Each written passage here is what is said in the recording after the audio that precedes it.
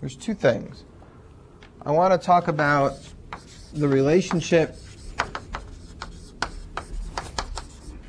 to compiling and programming languages.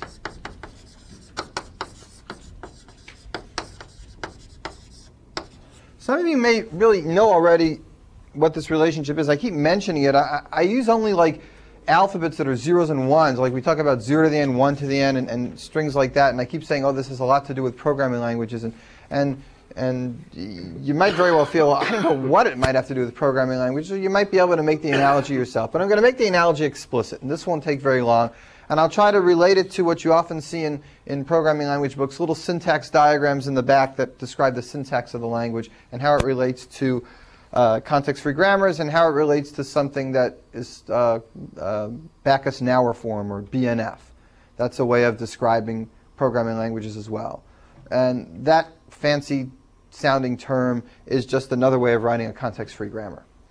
What I hope that Rusty and Dimitri will be able to do, either next recitation or this recitation or both, is talk about the tools Lex and Yak that are built into Unix that really do these things practically. We're going to spend 10 minutes on this, but you can spend a whole course on the parsing part of this relationship to compiling and programming languages.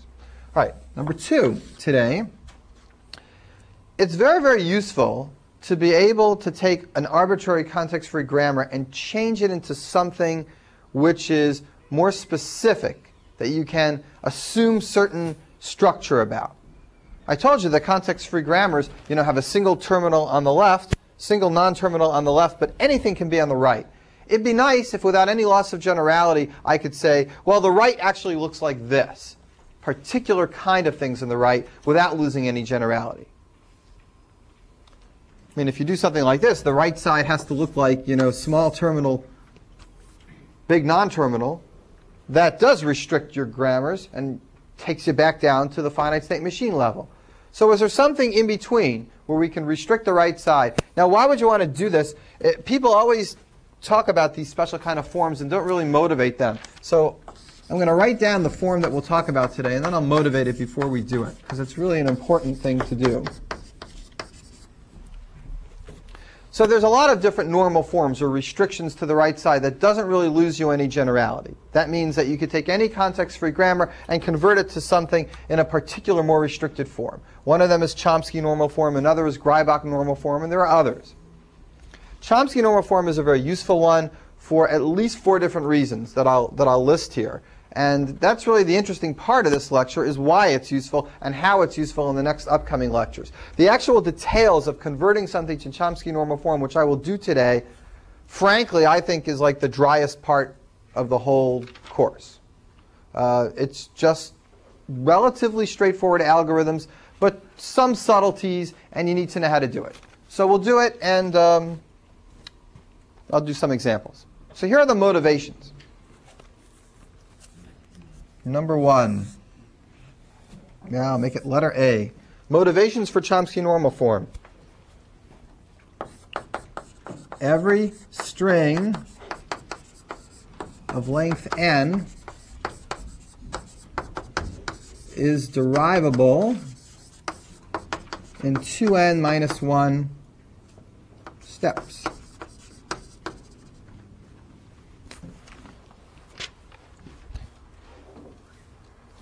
If you have just an arbitrary context-free grammar and you try to derive a string, that's going to end up with 5 symbols, how many steps does it take? Well, the answer is you have no idea. You could build that set of things way up high and then erase things with like e-productions until they're way down to 5 symbols. You could actually go 100 steps to end up with something that has 5 symbols. So there's no limit to how long you have to try in order to find out whether you can derive a string. You just have to keep trying things, and you don't even get any handle on an upper bound. But in Chomsky normal form, every string of length n is derivable. If you can derive it, you can do it in 2n minus 1 steps. So that's really useful to know, because then the question of whether we can write an algorithm to decide whether the grammar does really derive this string, and that's the same algorithm as parsing in the compiler, the question of whether that algorithm exists is immediately implied by this, that there exists some algorithm. The algorithm implied by this is really an ugly one. It's try every single production, to a depth of 2n minus 1. And if you don't get the string then you can stop. How long does that take? Let's say there are, average of 3 productions every time that you have a choice for, and you're going to do it to a level of 2n minus 1. How big is that tree? It's a tree of 3 raised to the 2n minus 1. Very bad. It's a horrible exponential time algorithm. We're going to do much better than this, but at least this immediately implies that there is an algorithm and that it's not undecidable. And that's useful. All right, B. That's actually the least useful of all 4. The next 3 are even more useful. 2n minus 1 is the upper limit, right? Yes. In fact, it'll be exact. It will be exact? It'll be exact. You can do it. If you can do it, it'll take that many steps. No more, no less. Yeah, the very nice Chomsky normal form. The fact that grammars can be put in Chomsky normal form makes us have a very easy proof of the pumping lemma for context-free languages. We're going to do a pumping lemma for context-free languages. That's much more complicated than the pumping lemma for regular sets. The proof for it doesn't come from a machine. Remember the proof for finite state machines come from a machine because there was that loop? That was the whole idea in the proof. You don't get that loop that you can guarantee for push-down machines. And you'll see why when we talk about them. It doesn't work the same way. The analogy doesn't carry. So you know where you find the loop for context-free languages? You find the loop in the grammar derivation, in the parse tree. And where do you find the loop? You find a non-terminal in the parse tree repeating itself further down the path. And that's where it doubles and builds up. And you get a more complicated pumping lemma because of that. Just intuitive. If you don't get the details, don't expect to. It'll take a whole day to discuss this pumping lemma. But the description of it on that day will be much easier if I can tell you at the beginning, let's assume the grammar is in Chomsky normal form. Because it makes my argument much easier, and I don't have to deal with a bunch of very boring technical exceptions. It gets rid of all the exceptions for me. C. One of the big things in this level of theory of computation is that context-free grammars are going to be equivalent to non-deterministic push-down machines. Okay, they're the same thing. If you have a non-deterministic push-down machine, you can convert it to a grammar. And if you have a grammar that's context-free, you can convert it to a non-deterministic push-down machine. Those are the same. The equivalence of those two is nowhere near as obvious as any of the equivalences we did at the finite state machine level. But one direction is made very, very easy if you have Chomsky normal form for the grammar. And that direction is that if somebody gives you a grammar, you can construct a machine that accepts the same thing that the grammar generates. So I'll say every CFG has an, quote, equivalent non-deterministic push-down machine. That's 1/2 of the equivalence. This direction, that given a grammar you can get a machine, is very easy to prove if we know the grammar's in Chomsky normal form, and a pain in the butt to prove if we don't.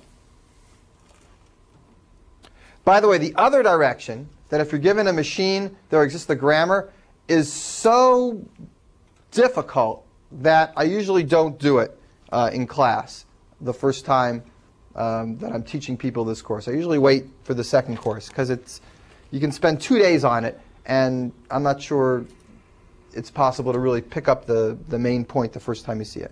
But it's hard. 10 words on what a push-down machine is? Is that a machine that uses a stack or something? Yeah, you want 10 words? Here it is. That's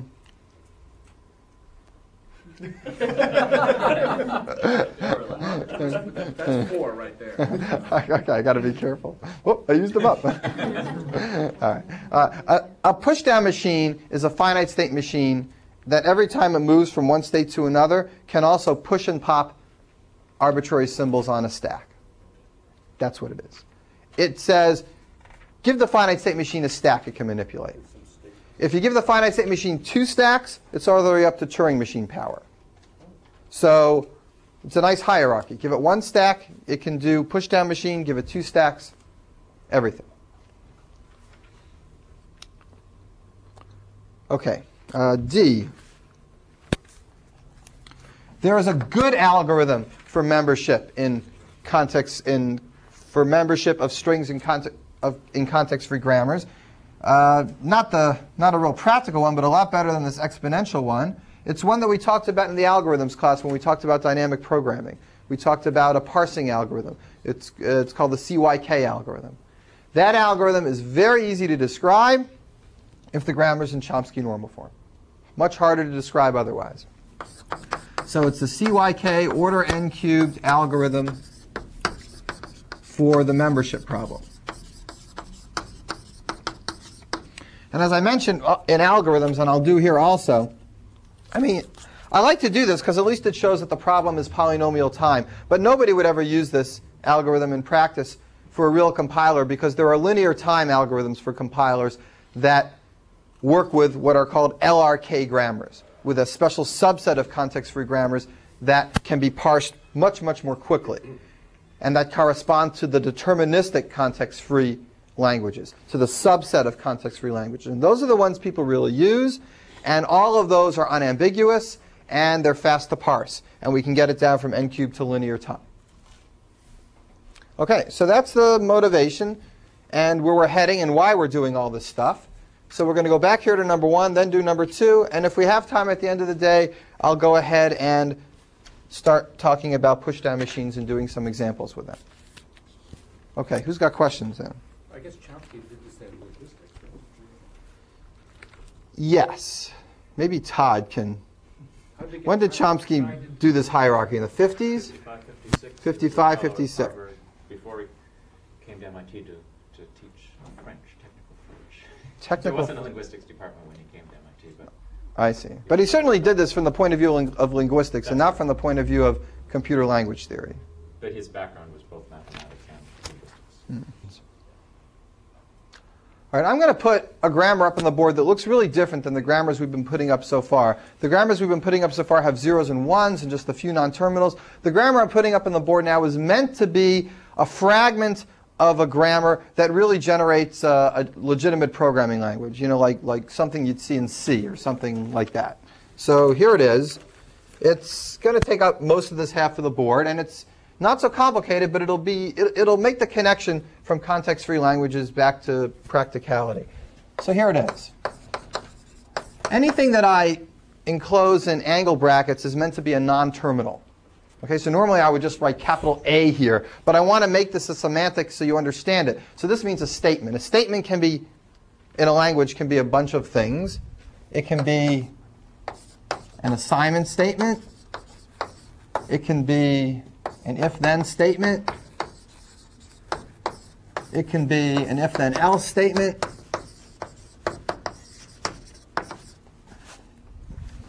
Are you writing something that's just a context-free grammar, or is Chomsky normal form? This is nothing to do with Chomsky normal form. Right. This is just number 1. I'm just trying to make the connection to compiling and programming languages. So let's call this the start symbol of our grammar. A statement in our language can be one of these 4 things. It can be an assignment statement, an if-then statement, an if-then-else statement, or it can be a begin-end block. Okay, that's like the open braces and closed braces in a lot of languages. All right, so now these are all non-terminals. So just this or this or this or this. We have to say what each of these are. You see things like this all the time. You see this in XML. You see it in any kind of language that you have to describe what the structure of the language is. And it's just a context-free grammar. But I want you to realize that we're not just talking about weird equals, zeros, and ones all the time. It's really the stuff you see in every textbook. I was in Barnes & Noble's last night. God knows, there's 800 books on every, learn, what was it? A whole book on 800 pages on how to use the new version of Quicken. That's like, and then there's 80 books just on XML. Anyway. Here's the if-then statement. The if-then statement actually has some terminals in it. Anything that isn't in angle brackets is a terminal symbol. Think of this as like a 0. It's a token that stands alone. Okay, IF is like a single terminal. So if, the word if appears, then comes something we'll call an expression, which is angle bracketed because that needs to be expanded later on. If expression, then terminal symbol, then what? Then statement.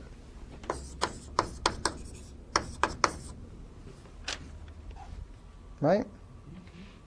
This is too easy? Just not too easy. Okay, worth looking at. All right. I think this is really important, but maybe some of you just know it. And if you do, fine. If you don't, let's go through it. I think this is worth seeing, making the connection. As I said, this is a thread we could travel down for a whole semester, you know, and talk about LRK grammars and compilers and write a compiler and forget about the Turing machines. But we're not. Just 10 minutes today. All right. If expression, then statement, else statement. Okay? So that's if, then, else. It's not hard. It's just interesting. Begin, end.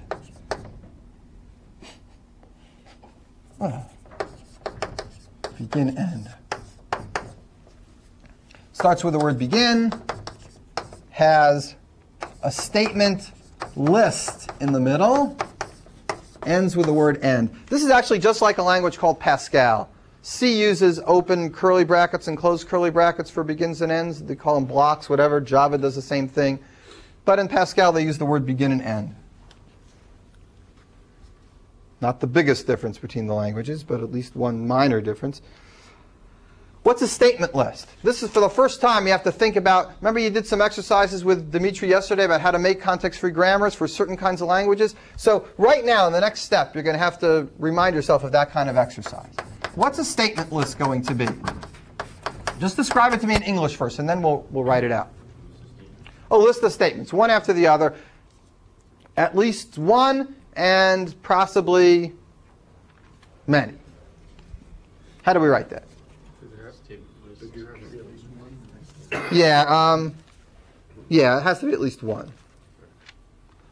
All right, so you know what? I'm not going to do this in a context-free grammar right now for the following reason, because I want you to realize that sometimes people don't write context-free grammars like context-free grammars. Sometimes they make pictures, and they call them syntax diagrams. And they're just the same thing, hidden in a different form. Syntax diagrams in Backus-Naur form and extended Backus-Naur form are just convenient ways of writing context-free grammars down. So here's a syntax diagram for this that I think is very intuitive. You can have a statement, you can be done, or you can go back and have another. And when you're done with that, go back and have another. Everybody understand what that syntax diagram means? It means lots of statements, at least one. All right, so let's turn it into a grammar, and in doing so, teach ourselves how to take any syntax diagram, which is nothing more or less than just these loops with things on them, recursively rip them apart, and turn them into grammars. So let's do the simplest version. How do we take this little loop and turn it into a grammar? I'll do it right underneath. Statement, list, followed by statement. What's the idea there? If you repeatedly now substitute statement list again, it becomes statement list statement. Statement list anchors on the left and builds up as many statements after it as you want. This is just like 0 star. Nothing more or less than 0 star. It's just lots and lots of these. And how do you terminate? Just a statement. With a single statement. And if you wanted to have no statements possible, you terminate with an empty string. But we want to have at least one statement. By the way, in Pascal, you can have no statements in there. So this isn't exactly Pascal. OK, so this diagram is the same as that grammar. What haven't we expanded yet? What's missing? What non-terminals are just sitting there? We need assignment, expression. So let's start with assignment. Assignment has some identifier, which we'll call ID. That's like some variable name. Colon equals. That's directly from Pascal. That's Pascal's way of distinguishing assignment from equality testing, the same way C uses double equals compared to assignment. Expression.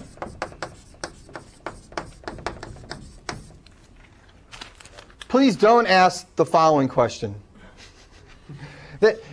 In C, these expressions are actually identical. Any expression can go any place, and every expression has a meaning and returns a value. Pascal was actually a fussier language, and this had to be a Boolean expression and this had to be, well, it's a little, the grammar in reality might be a little different. But I don't want to make it too complicated. But you might want to separate and make a different non-terminal for this kind of expression and a different one for that. And you might not. We're not. Yeah, Teresa? What does it mean to be a terminal? Like, what is that? The terminal means that it's going to sit there when we're all done and be something that gets generated from this. It could be part of the language when we're all finished. These angle bracket things will all disappear. And when they do, there's going to be nothing left but if A equals 3, then There'll be nothing left but terminals? Or there'll be nothing left but terminals. The terminal symbols are the things that are left over when you finish generating the string. Okay, the fact that something starts out like if isn't different than the letter A, I mean, it seems like you're using terminal at a higher level in combination with these non-terminals, but you're not using A in combination. Does that mean there's any difference between IF and A? I mean, they're both ultimately terminals, but... No, there's no difference. I mean, A is a in fact, no, they're the same thing. IF and A or 0 or anything else would all be the same. Same terminals, no difference. This is just like HTML, all these little tags disappear.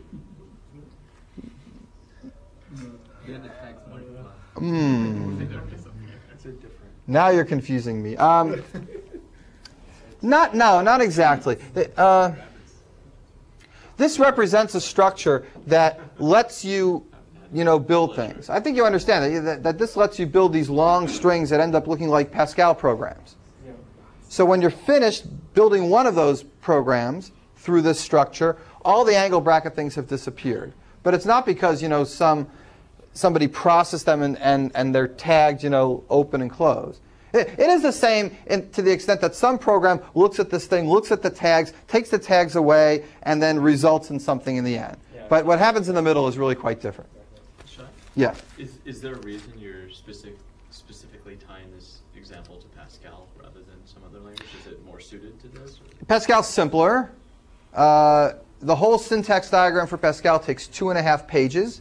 I could Xerox it for you and hand it out in the back of one of my old Pascal books. And that's why we do it. And in fact, if you look at any problems, there's a problem a little bit similar like this in your own text. They're always done with these kind of old languages because the new languages are just too ugly to give a real picture of. Especially, Java's got, I don't know how ugly it would look, but it would be a lot more complicated than this. Shai? Yeah. If you were to have like symbols, like let's say you needed parentheses around the if-then expression, would they show up here Yes. as a terminal? Yes, they would.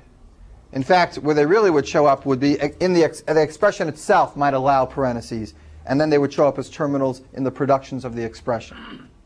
But yes, parentheses would show up as terminal symbols in these things. But they'd show up in the expression, not in the if-then. Probably. Well, no, if we insisted on the expression being surrounded by parentheses, no matter what, regardless of the expression, then it would show up right here, open, close. But the expression itself might have parentheses, which get generated by its own productions. Okay, so yes to both parts, really. All right, where are we up to? What else haven't I done? Expression I haven't done, right? And I haven't done ID. I'm not going to do expression because it's complicated. It'll take a long time. But you know what it's like? Remember what I did the other day? S goes to A plus A, B times B, and then those symbols. That's very close to what an expression is. That for production grammar that generates expressions. I am going to do ID, though, because this will give us another practice with converting syntax diagrams to context-free grammars. What's your typical identifier in a programming language? Typically, you have to start with some letter A to Z, and then continue with letters A to Z, followed by digits 0 through 9, and maybe some other symbols as well. And you can go as long as you want.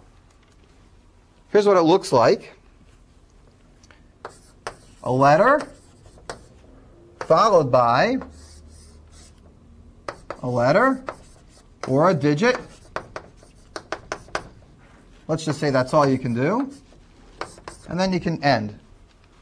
That's a syntax diagram. Start with a letter, continue with any letters or digits. So you're requiring it to be at least 2 letters or 1 letter and a digit? At least 1 letter. It doesn't have to be 2 letters. It doesn't have to go into that loop? It can, no. can go right out. And of course, we can add underscores or dashes or anything else you want to allow in identifiers in this list.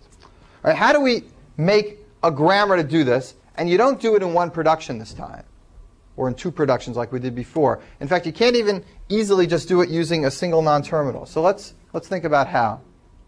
Basically, here's the idea. Anytime you see a loop in a syntax diagram, pull that out and identify that with its own non-terminal. So what's really happening here is that an ID is a letter followed by, I'll call this temp, followed by this loop. Anytime you get a loop, yank it out and make it its own procedure, so to speak. Okay, take it out of the recursion. So ID, letter, temp. And temp has the recursion on it. What is temp going to look like? It can be temp followed by a letter. That's this loop. It can be temp followed by a digit. That's this loop. And what can it terminate with? Well, temp starts here, so it can terminate with nothing. Okay? It doesn't have to terminate with a letter or a digit. It can actually be no occurrences. So this gives you, this is just like 0 plus 1 star. I can have any letters and digits I want in any order I want, and then I can stop, including the empty string.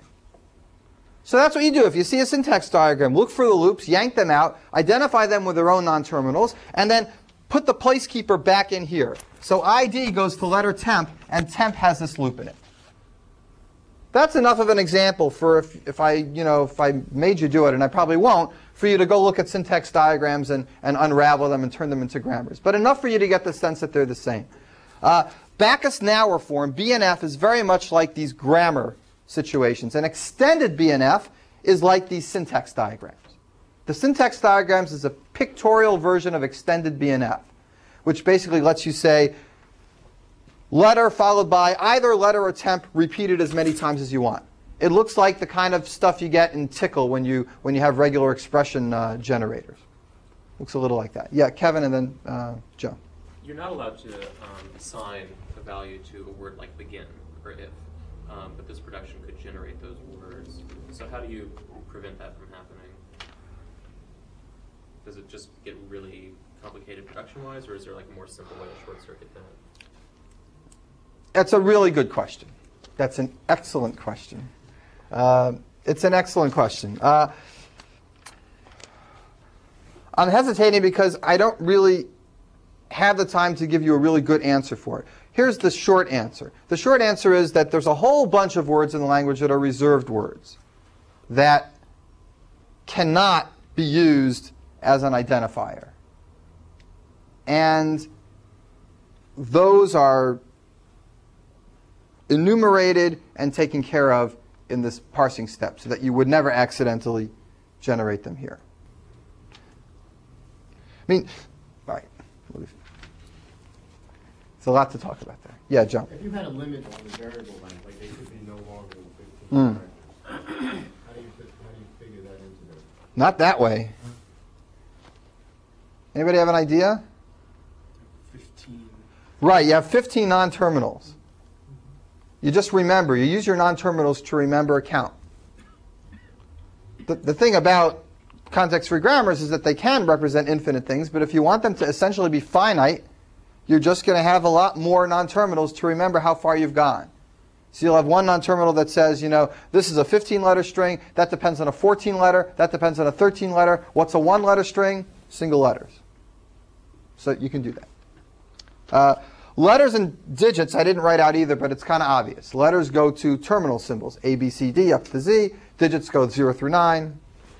We can't And there's a fragment of a grammar here. Yeah. We can't leverage the power of our stack that we've been given by being in a no longer just a finite state machine to keep track of how many we've got.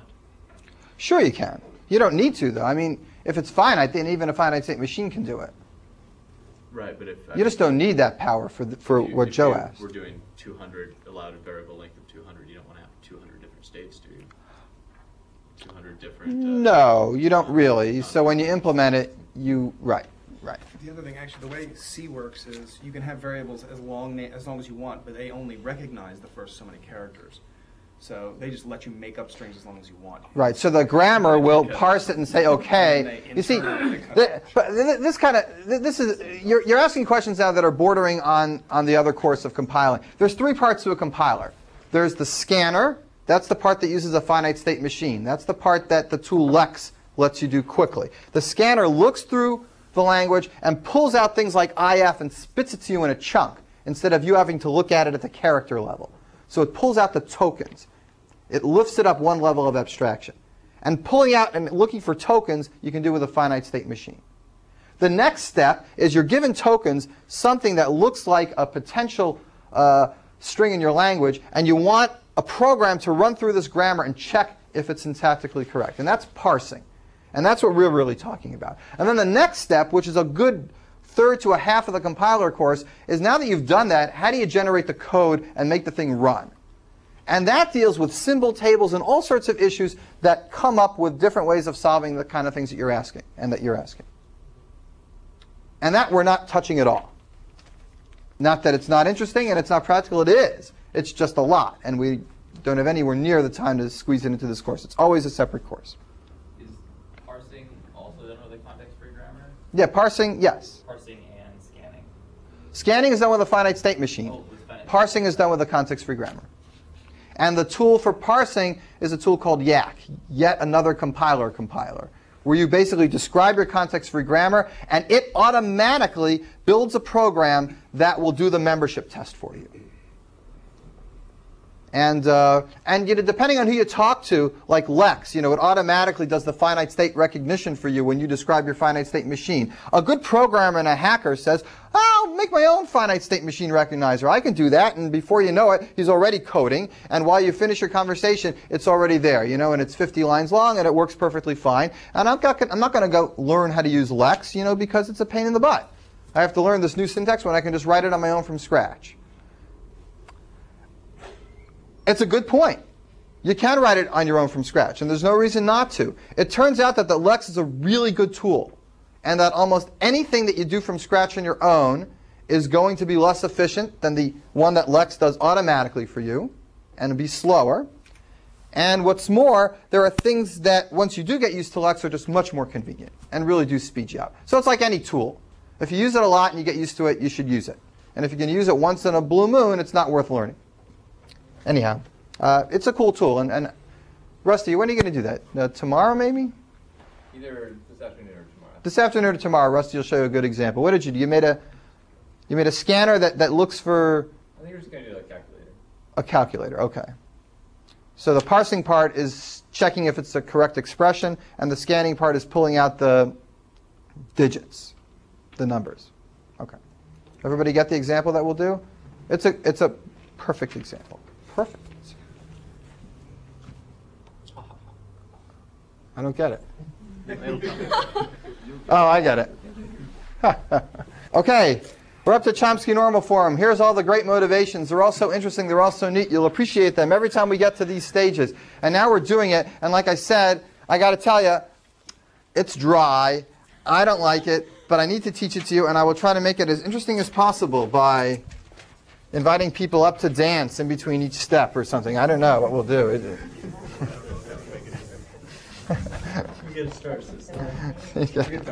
Where's our professional dancer isn't here today, so what are we going to do? Jeffrey will dance.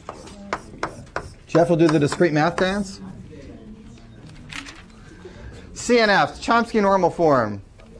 CNF also stands for conjunctive normal form, which has nothing to do with Chomsky normal form. That's a way of taking logical expressions and making them with ands and ors.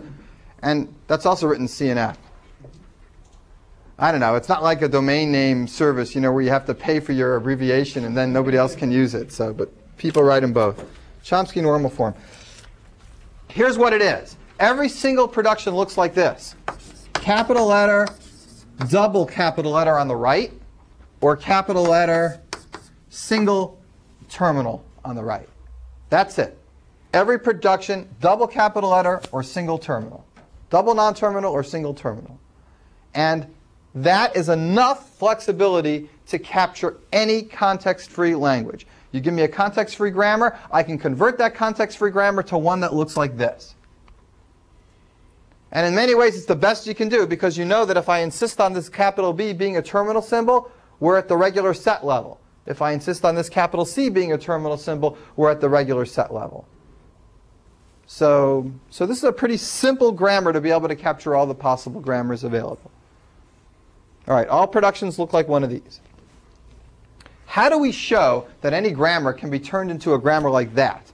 Step by step by step, we will do it and try to make it intuitive.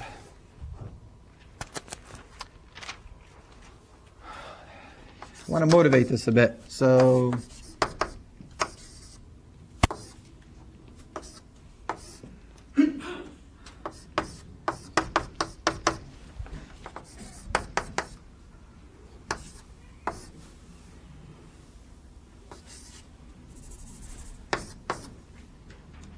all right, there's a fraction of a grammar at least, completely not in Chomsky normal form. I want you to think about what kind of things do you have to do to get this into Chomsky normal form. Not the details of what you have to do, but the big picture. What kind of productions do you have to take care of that are bad, that mess you up? Well, there's one that's okay. That guy. So if you got any of these, leave them. That's easy. These are bad. They're too short. These are not allowed. Only real terminal symbols, not ones that don't have any content, like the empty string. Empty string productions are not allowed. Only real terminal symbols. That's what lets us have that 2n-1 thing, because you never erase symbols. You grow them, and you grow them until they hit the string. You don't erase them. So empty strings don't exist in these. So that's bad. But recursion on S is okay. S goes to empty. No, I'll get to that. Okay. Clever question. Yeah, I mean, Todd, look, what if the empty string's in the language, right? I can't just leave it out completely. So there's one exception to the empty string. If the empty string's in the language, you make a new start symbol that goes to S and the empty string. That's the only exception to Chomsky normal form, is that if the empty string's in the language, you're allowed one single, non-terminal here and one empty string there. Otherwise, it really is consistent. 2 non-terminals, 1 terminal. I don't know if that's what you meant, but it's kind of what you meant. You will not ever get S going to empty. If it happens, it's going to be filtered at and look just like this. This is the only time you'll see an empty or what's called a unit production. Only 1 unit production allowed. This one's no good. Too short. Too short. This one's no good. Too big.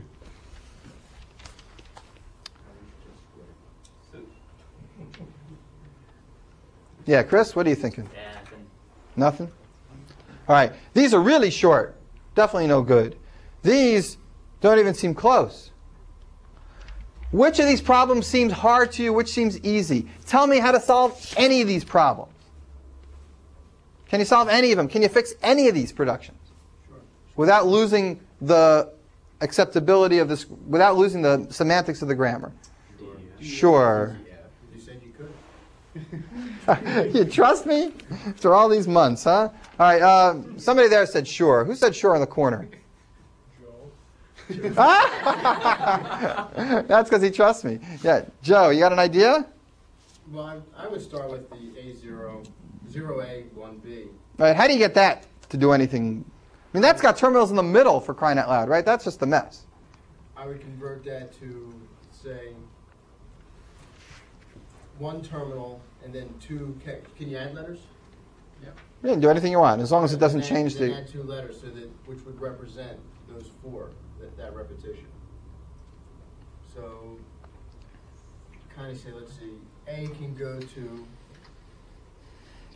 0, which would be the terminal to show. I'm assuming the A is 0A would be A would be a repetition. So it would be A can go to either to 0 or to, let's say, GG, which would represent the, and then GG can go back to itself or 0. I'm not following, because GG, you can't have GG on the left side of something. Okay. And But what I would add a new letter. It's definitely a good idea to add a new letter. Okay. But before we add them, we still have these zeros and ones in there that we have to get rid of. So we're going to do that adding. That's a good idea. But what about these zeros and ones in the middle? Let's break it into two. Call it S goes to G and H and symbols. And then All right, right. That's good. But I want to first get rid of these terminal symbols before I do that. I mean, because this early step that I'm suggesting is much easier than what you guys are suggesting, which is the right answer. But before we do it, why don't we just say Z goes to 0, O goes to 1, and O stands for 1, O-N-E, right? And then every place you see a 0 and a 1, you're putting capital O's and capital Z's. So now you don't have any of these issues of having terminals in the middle. Now everything just looks like capital letters. Now we can do your trick, right? So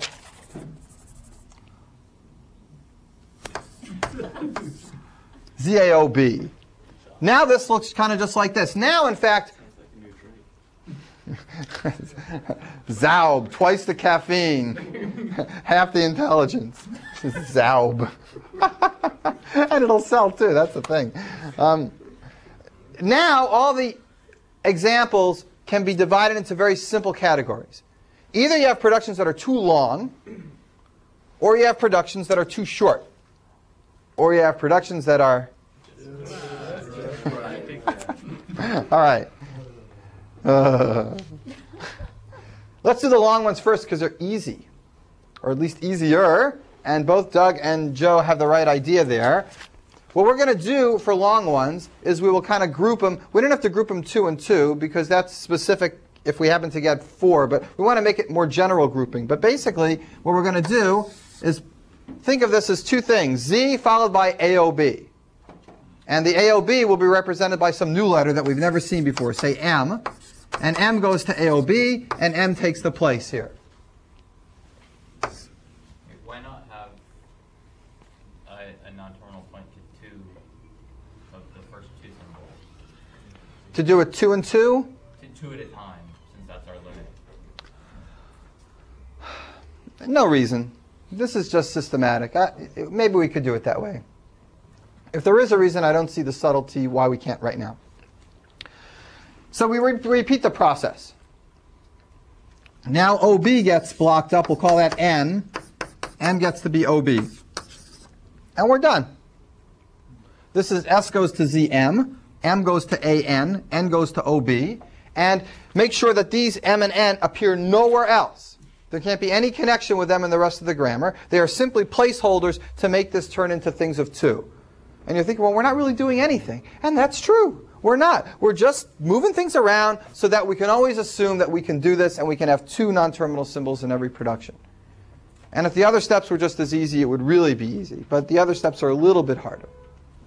So these we're going to leave. These long ones we'll take care of. The terminals that are in the middle we can take care of. The things that are hard, that are left over, are the E productions and the unit productions. Because those you can't just group together and pull away. And they do have semantic meaning. And we have to capture all their semantic meaning. So now we have M as AN, but S is still has to be ZOZM. ZM. I got it. And it still has all the, we haven't lost any meaning. Okay so far? All right, so now I'm going to concentrate on how we take care of E productions and unit productions. And here there are some subtleties, and I will start with hiding the subtleties completely. And you know what? Our book completely hides the subtleties. In fact, he doesn't mention them at all. If you actually tried to implement the algorithm he suggests and wrote the program, there would probably be a bug in your program that you wouldn't find until somebody typed in a particularly nasty, sneaky, context-free grammar, and your program would bomb because he doesn't mention it. But you know, he's right not to mention it because it's just ugly and it takes away from the main idea. But I'll mention it after you get the main idea because I want you to see it. Right. All right. Where are we? Here we go. Let's say we have a production like this.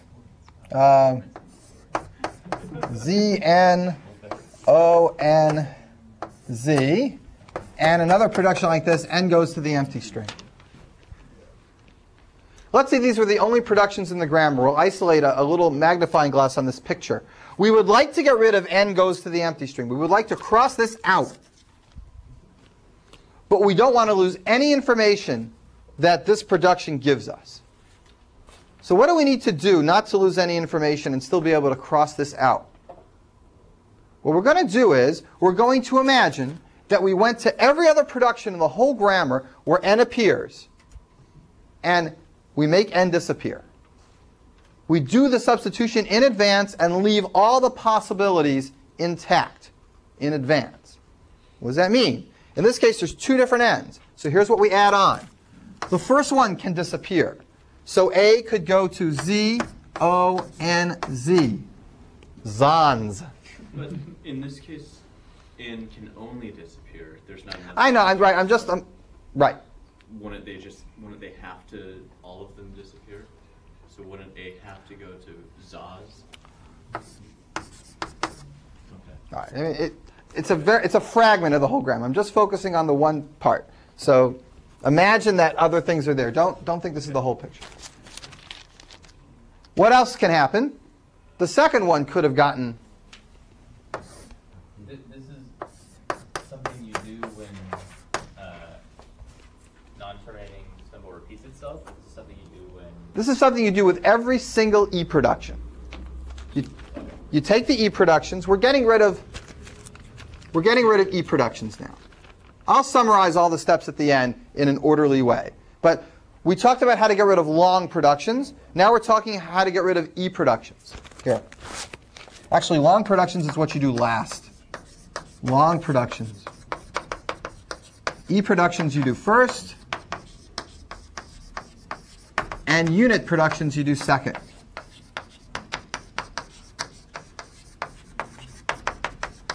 We did this first because it was the easiest one to explain. Now we're doing E productions. You take every single E production. In this case, there's only one that we see. You go to every other production in the whole grammar, namely just this one, because it's the only one I have on the board, and you substitute for n in every possible combination. N goes to empty.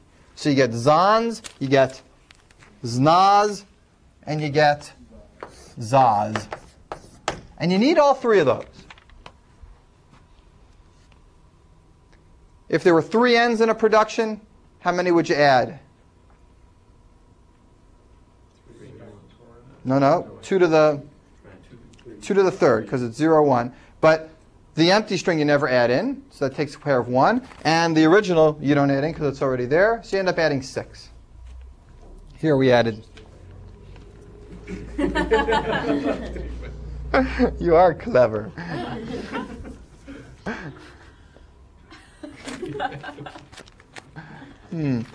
All right. Everybody get that? That's more or less it. You go through all the different E productions. For each one, you go through the whole grammar, make your substitutions, and then get rid of the E production. Goodbye. Same thing if S had an E production. You do the same thing for that. If S goes to E, go through all the things, substitute, then cross out S goes to E and make this thing so that you don't lose the fact that S can generate the empty string. So if S goes to E, you have to do that. All right. So that's the basic part of this stage. But I think it's a good time to look at the subtlety here, because otherwise you'll forget what's going on. Not you personally, but one might.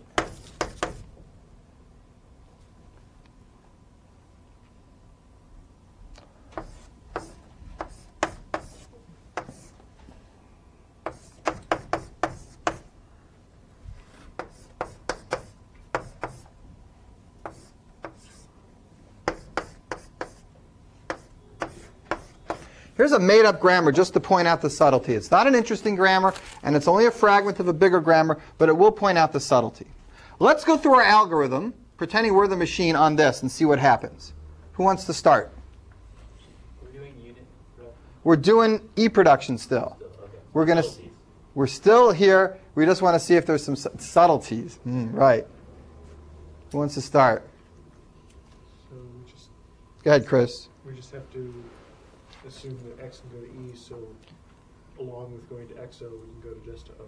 Good. So the only E production we see is X goes to E. We look through all the other productions in the whole place, and here's the first. So we add on X. O, right? Because X can go to E. Does anybody see why we do E productions before unit productions? Because you get unit productions when you do E productions. So that order is important. What's more, well, all right. What's less? Y can go to X can go to E, so anything that Y can... Right. You start seeing this problem here. What's going on? The next thing you might like to do, X goes to E. Do you make this substitution? No, because it's just going to add Y goes to empty. You don't ever want to add E productions in these substitutions. So it looks like we're done, I guess. But it's not true. We're not done. We missed it. Z, Y, Z. Because X can go to Y, Y can go to X, X goes to E, so Y can also go to E. But we didn't even know that. So what the first thing you have to do is not just look for E productions, but look for what are called, it's got a fancy name, nullable non-terminals. In other words, non-terminals that sooner or later can disappear, not necessarily in one step. Everybody get that? Is there a limit to how many steps they... No, it might take 100 steps. You got to keep checking. How do you check for nullable non-terminals? This is like a simple loop. Start with all the E productions. What are they? X goes to E. Now, look for all productions that contain just X's or E's, or combinations of them. Well, not that one. That's got an O in it. Not that one. That one. So you just work your way backwards from the base case, looking for right sides that have just empty strings, finding all the non-terminals that can go to them, and then you get a new set. So first we started with empty string, then we get X and empty string. And now we look for all productions that can go to things that have combinations of X's and empty strings. That adds Y. And then you do it again. What if there was a production that went to XY? Say S goes to XY, then we would add S to that list. What happens is you keep doing this, and suddenly in one stage, you get the same thing you had the last time. And then you stop. And you have to be able to stop because this could only get so big, it can't keep growing. You only have so many non-terminals. This is a completely decidable algorithm. It's easy to do. Simple loop. It's very recursive. You could also write a tail recursive. There's a lot of easy ways to do it. But you have to find the nullable non-terminals. And when you do, you write them all down. X and Y. And then you do the substitution simultaneously. You go through everything and you add them all in. So not only do we add O here, but we also add ZZ. And then we can erase all the E productions. Who had a question back here? Joe.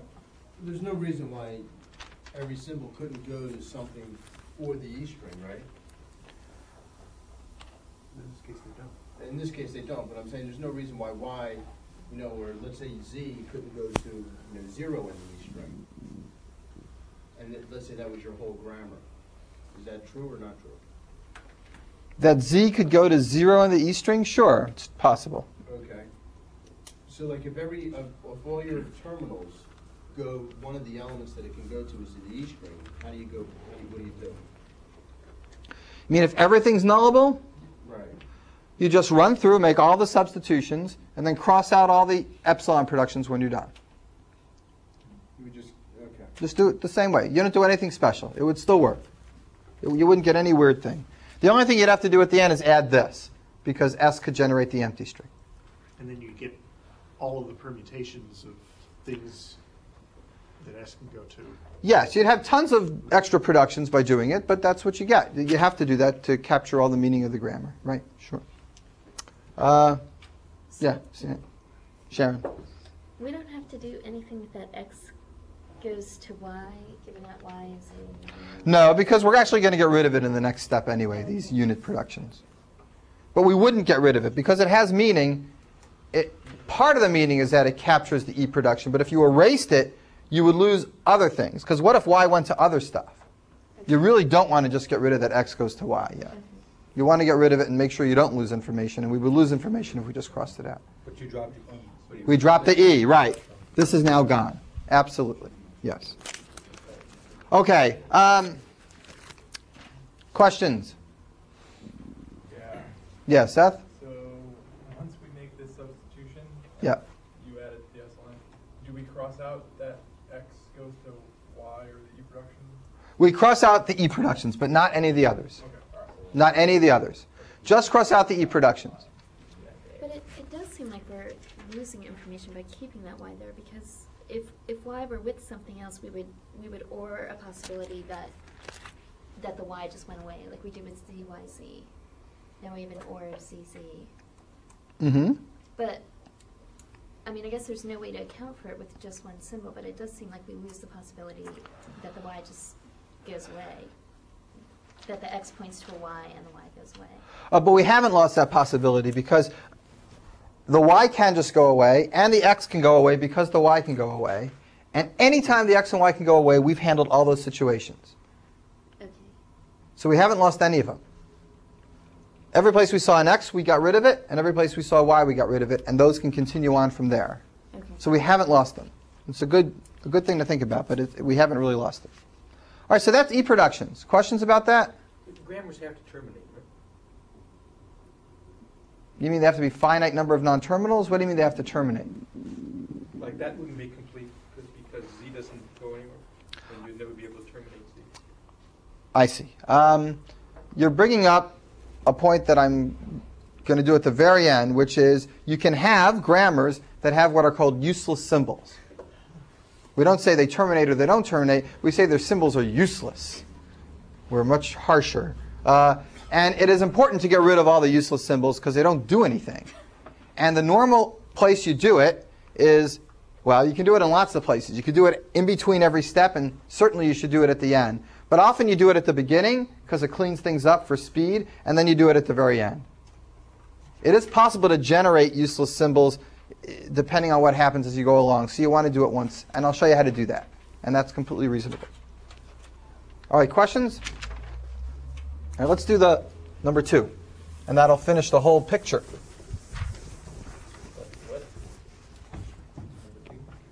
Unit productions. Say you got A goes to B, and you got B goes to, I don't know, bozo, CC,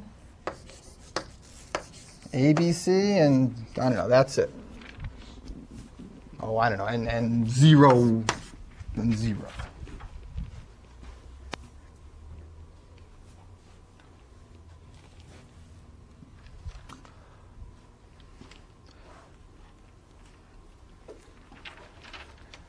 Well, here's what we do.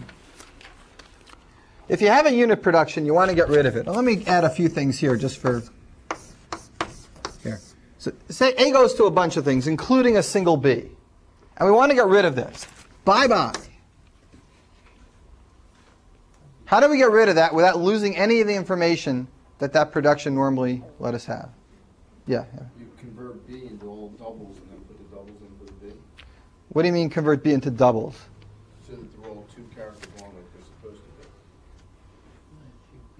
You mean make this BB bozo? No. What do you mean? Like you break the bozo Fix the up. long productions. Do the long productions on all the B's, on bozo and ABC. Yeah. And then take that whole string and substitute it in for B. Okay. But why do we have to do the long ones? Why can't we just substitute them straight before doing the long ones? Do we have to do the long ones first? Just thought it'd be easier that way, but you can do it the other way. Well, because we do the longs at the end, but we... Otherwise you copy them. This way you're copying them all and then have to do Oh, I see. Yeah, so maybe we could. But the second thing you said is the key, which is whether you do the long ones now or later, what you really have to do to keep this semantic interpretation intact is A goes to B goes to all these things, so A goes to all of these things. It's It's as simple as that. So we're going to add on to this list bozo, CC, ABC, and 0. Okay, and now you can cross out B. Everybody see that? You don't need CC twice. No, what would duplicate? Yeah, I guess we don't need CC twice. That's right. But it don't hurt. Right, you don't need it twice. Is there a minimum Chomsky normal form?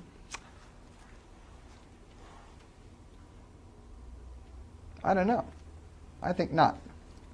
I don't think so. Good question. These are really sets, not lists, right? So we should. Right. Even sets.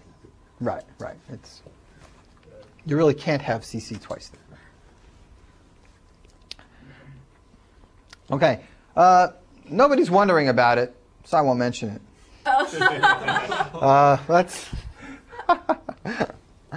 That's all right. Where was I here? All right, we did E-production, we did unit productions, we did long productions. All right, now some subtleties with unit productions. Here's another example. S goes to A, 1, 1. A goes to B, single 1. B goes to S, single 0.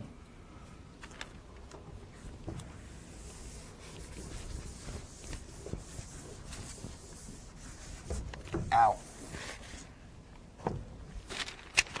All right, you're a computer, and you were told to look for unit productions and then go ahead and copy all the other productions you found there, not creating any new unit productions, ideally. So let's start with S goes to A. What do? We go down to A, and we see that A generates B in 1. So we don't add B here. That we don't want to do. We don't want to add new unit productions. But we are going to add in 1. Now we can cross that out. A goes to B. So we go down to B. That means this goes to 0.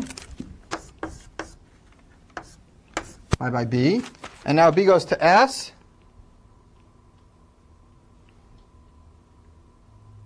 And S has 1, 1, and 1. So we put those both in. And now we're done. Why did we not put the S on the A line? Because that would give us a new unit production that we don't want. We don't want to make new unit productions while we do this. But the implication of your question is, good. I mean, this isn't right. We missed something. Because S can actually get 0. We didn't get it. How come?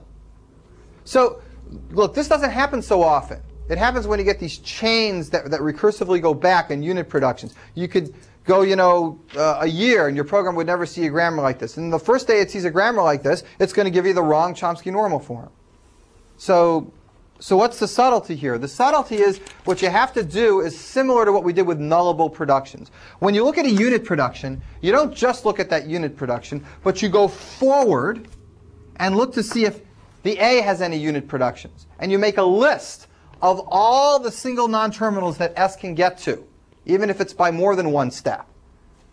So before we went backwards from the E to the front, now we're going forwards from 1-step to 2-step to 3-step unit productions. So what are the unit productions for A? What are the list of them? It goes, for S. It can go to A and it can also go to B. What about for A? A goes to B and B goes to S, so it gets 2. And what about B, S, and then A? You first make these lists. So you have a whole list of the unit productions. And then you simultaneously, just like we did before, add all the productions in. So let's do the example again the right way.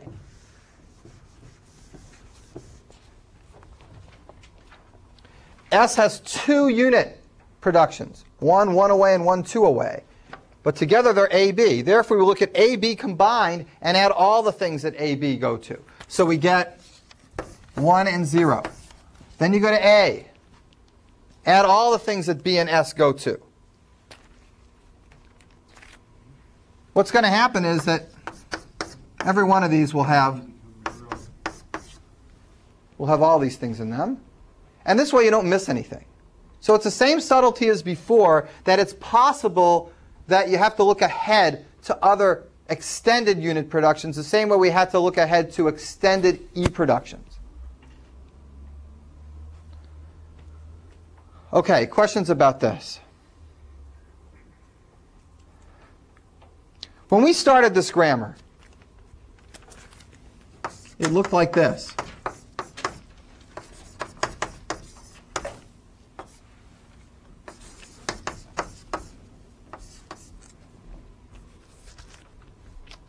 What does this grammar generate?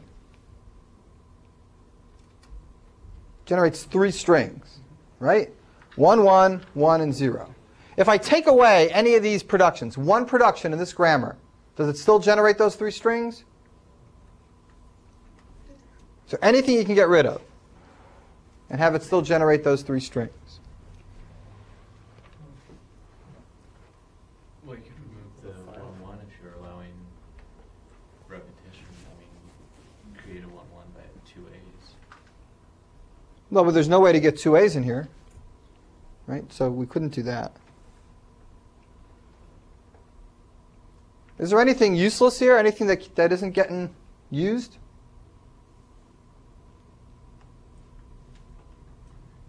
We need the A, it goes to B, to be able to get the 0. I don't know if we need B goes to S. Might be able to get rid of that. I don't know. But we certainly can't do much to this grammar. Look at this grammar, the resulting grammar. We don't need any of these. All these 6 productions are completely useless. You can't get to them at all once the unit productions are gone. Okay? I showed you before how E productions can give you unit productions, and now I'm showing you how when you get rid of unit productions, you can actually get useless symbols. Symbols that do nothing for your grammar. The whole grammar is S goes to 1, 1, 1, 0, and I got this A and B now that I've erased the unit productions of, and who cares what they can do because I can't even get there from S. So the last part of the day, I want to talk about getting rid of useless symbols. And I want you to do it at the beginning and at the very end because the procedure can actually generate more useless symbols. It's not enough just to do it once at the beginning. So Mike Sipser in his book doesn't talk about useless. The order, though, is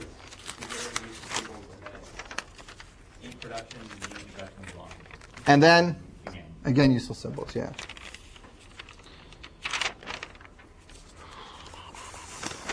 Where's my useless symbol? Okay, here we go. Useless symbols.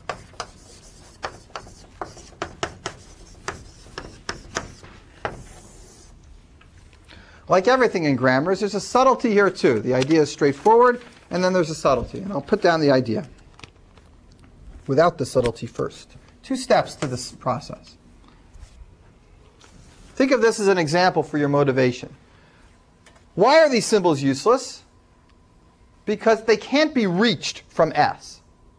If there was any production out here like A, B, then these symbols would not be useless.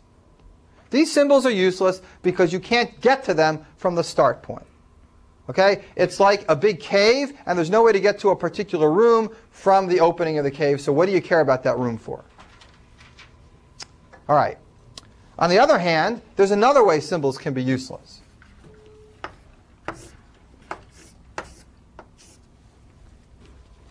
Now I can get to CC, but I can't do a darn thing with CC once I get there, because it doesn't exist in any other productions.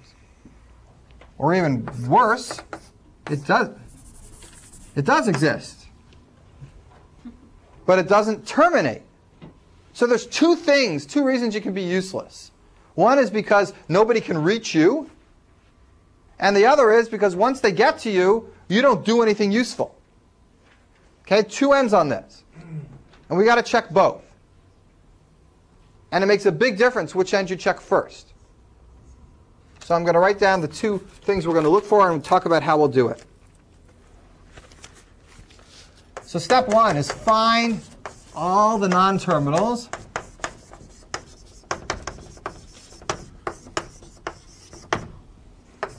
that can actually generate something.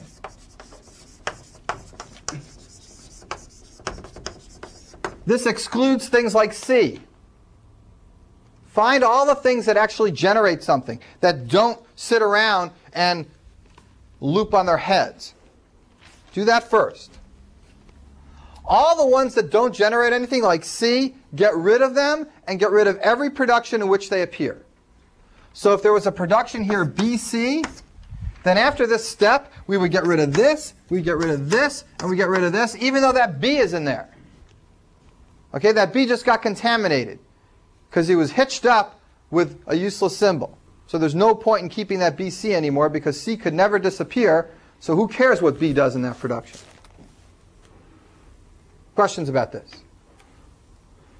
We haven't talked about how we'll do this, but we talked about what it means. Now there's the second part. Find all non-terminals that can be reached from S.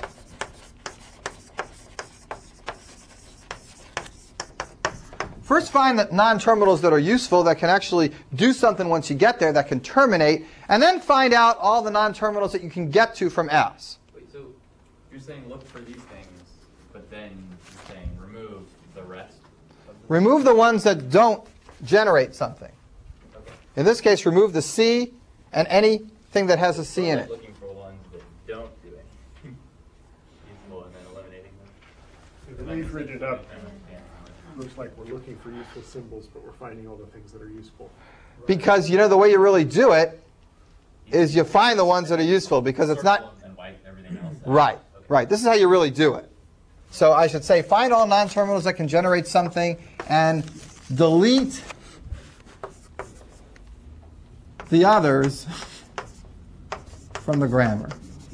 Oh, I don't know. Write your own notes here. I hate this stuff. I'll tell you what I mean, and you can write it. Find all the non-terminals that can generate something, and keep those. That looks good. And keep those. What do we do with the rest of them? All the non-terminals, all the rest of them you get rid of, and any production that they sit in you get rid of. Okay, so it's not just getting rid of it and all its productions, but also any production that it sits in. Like that BC over there would go away. Here we find all the non-terminals that can be reached from S, and we keep them. And keep them. They're good. We like them. And all the others, we get rid of them, and we get rid of all the productions that they sit in. I think Normal form has a start position. the normal form has a... Starting position. Start state. Sure, it has a start state. Yeah, I mean, Does it make sense? every grammar has a start state, right? How could there be expressions that contain them if they're not reachable? Unless the expressions are in other non-reachable states.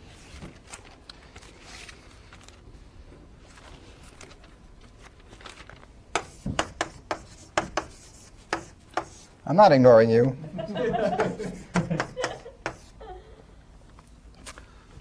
Let's do this example.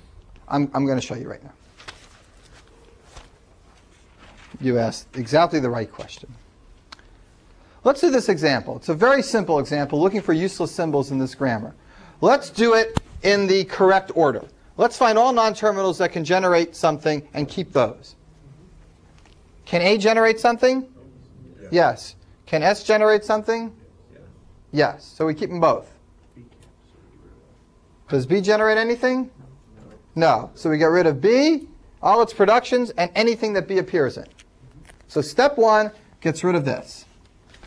Everyone agree? Now let's do the last step. Find all non-terminals that can be reached by S and keep them. S can't reach any non-terminals. So we only keep S, and we get rid of A because A can't be reached. So this grammar ends up being just S goes to 0, which is right. All the other symbols are useless. I'm going to rewrite it over here. Let's do it the other way, just to show this very hard to predict subtlety. What if we did this in the opposite order, which is actually the way that a lot of people usually think of how to do this? Why don't we check which ones we can get to, and then check whether they can actually finish up? starting at the beginning, ending at the end. Why go at the end first? Why do it in this seemingly cockeyed backwards order? Let's do it in the opposite order and see what happens in this very simple example. In other words, first find all the terminals, non-terminals that can be reached from S. S gets to something with an A. S gets to something with a B. So everything can be reached. So as far as going forward is concerned, we think everything's hunky-dory after step 2. We can get to A and B. And now we go and do step 1. Which non-terminals can actually finish up and generate something? A can, S can, B can't. That's just like the first step we did last time. So we get rid of AB, because B is in there. And we're done. But we're not got the right answer. A goes to 0 is completely useless. We think it's useful because we did this stuff in the wrong order. And the reason for this is subtle. It's possible that you can actually get to something going forward that later on doesn't do anything useful, like B. And that was connected to A, which is the only way we knew we could get to A. And A did do something useful, but by then it's too late because we got rid of B and we no longer know that we can't get to A forward anymore. We've got to check the forward last. It's a simple enough example so that if you look at it more carefully, you'll appreciate the subtlety. But it needs to go in this order. And then we just remove the definition, or whatever you call it, of any non-terminals that can't be reached in the start state? Or what's it called? The whole row? You remove the whole... All the productions with the non-terminal that's useless on the left side, delete them all. But then the second step, you find any non-terminals that can't be reached in the start state. Right? And you delete their whole... Delete any production that contains them either on the left or on the right. Okay, so it's the deletion rule is the same. Same exact rule. Yes, yes. Same rule, just different criterion. So if it's on the left, you get more height. Right. Yeah, Joe? Could you do that again with B going to C and leaving C as the dead state? I'm just confused about how this works. But if B went to C. Okay. Let's do it again with this example.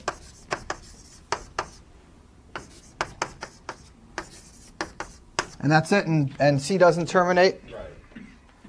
All right, so should we do it in the right order? Yeah. All right, let's find all the non-terminals that can generate something and keep those. While we're doing this, why don't we talk about how we're going to do that? How do you find the non-terminals that generate something? Start with the ones that generate something in one step, like A and S. This idea should look familiar. Those generate terminals in one step. How do you find the things that generate terminals in 2 steps? Find non-terminals that have combinations of A, S, and terminal symbols on their right side. Just look for things that have A's and S's and terminals. There aren't anything. If there were, then they could also generate terminal symbols. And then you'd add more symbols to that. And you'd do this just like we did with the nullable productions. It's the same kind of a loop. And you have to stop because you can only add so many non-terminals before you add a non-terminal. So in this case, the only 2 things that generate terminal symbols are S and A. Everything else we're going to get rid of. So B and C we're getting rid of. Bye-bye B, it goes to C. Bye-bye AB. Okay? So that B in the AB goes in this step here.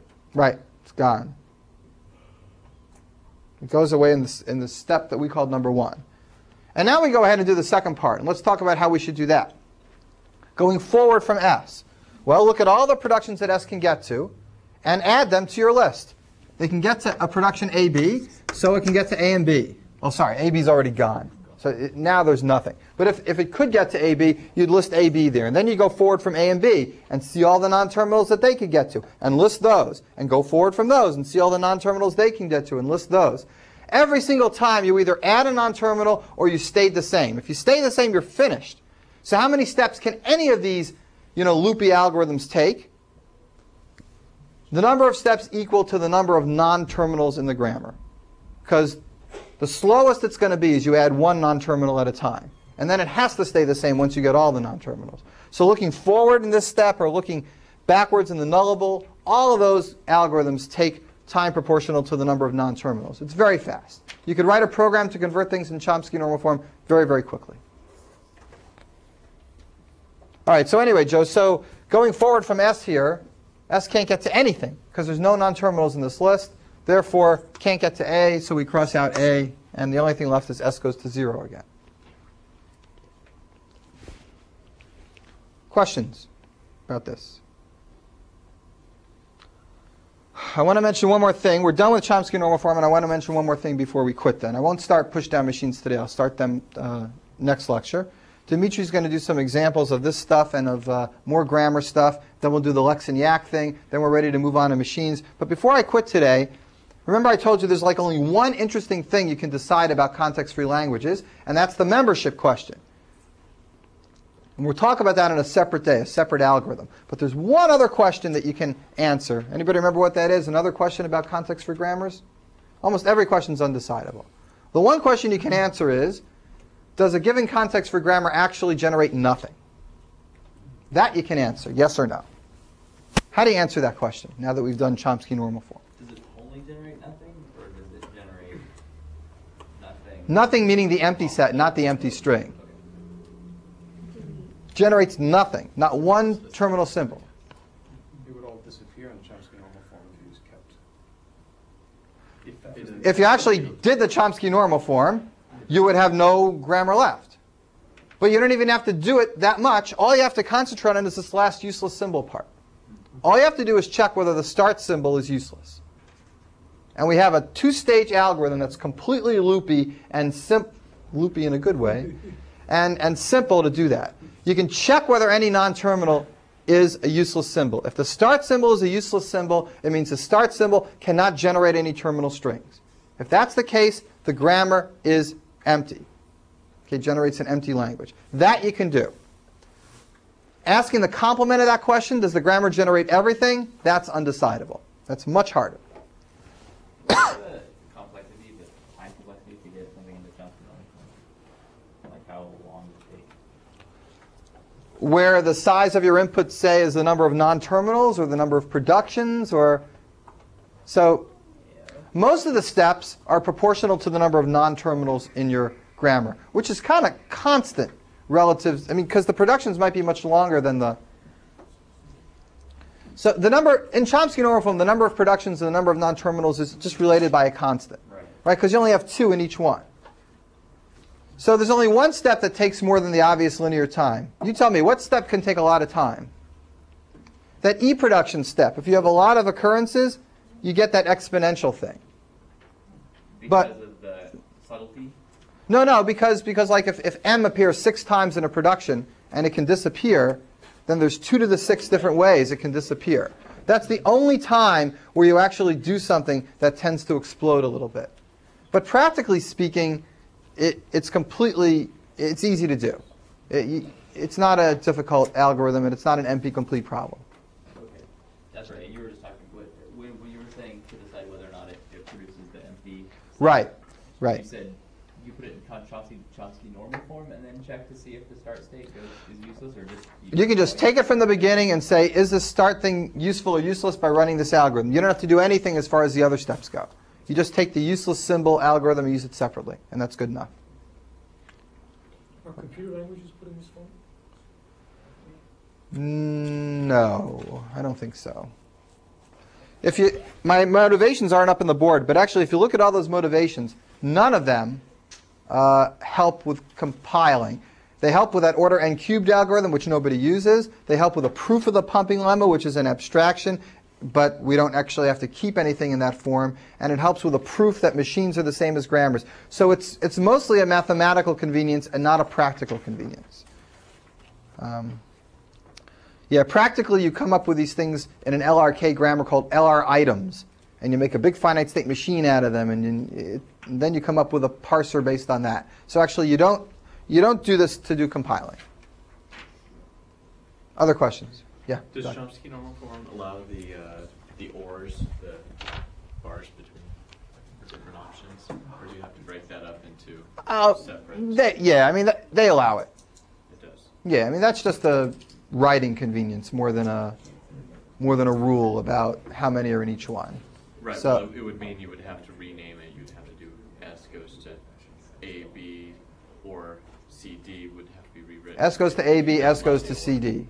Well, if you don't allow the ors, if you don't allow it to have multiple ones, then you could No, it's just, add extra symbols. I want to make sure I understand what you're asking because it's not, I mean, it's just a writing convention to do that, but if you allow multiple productions out of the same S, analyzed in the paper where there's only one production that has non-terminals, those are very special grammars. Maybe, I should just, here, I'll just, before we quit, we'll quit in just 1 minute, but last thing today before we quit. We talked about these special grammars, these single tree grammars that every non-terminal like S would have only one production.